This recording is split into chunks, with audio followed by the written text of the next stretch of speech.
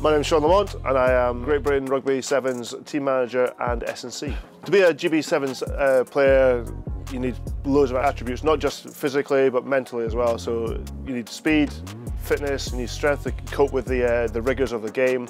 But there's a lot of mental fortitude as well. With my role as strength and conditioning coach, data collection and the use of data is pretty critical to see how players are trending, how they're developing physically, track the stuff in the gym and how they develop through strength work, to use GPS to track how much the player loading, if they're making sure they get enough exposure to high-speed meters, how much running they're doing, so you can adjust the load and make sure that they are not either overtraining or undertraining. So it is critical. There's a lot of programs we use to collect that data and then obviously create reports so we can feed back to the coaches and players to make sure they're trending in the right way.